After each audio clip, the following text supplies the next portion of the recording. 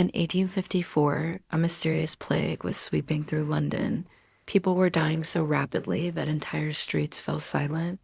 The common belief? It was bad air, a deadly miasma floating through the city. But one quiet doctor, John Snow, wasn't convinced. Instead of just accepting the theory, he did something radical. He started mapping every single death. House by house, street by street, he placed a dot on his map for each victim.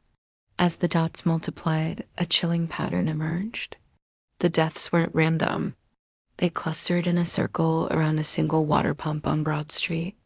When he presented his findings, officials laughed at the idea that water from a pump could be the killer. But Snow didn't wait for their approval. He walked to the pump, grabbed its handle, and removed it, just like that.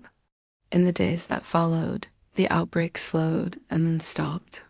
He didn't need a miracle cure, just a map, a handle, and the courage to question what everyone else believed. His actions changed medicine forever. Thanks for watching.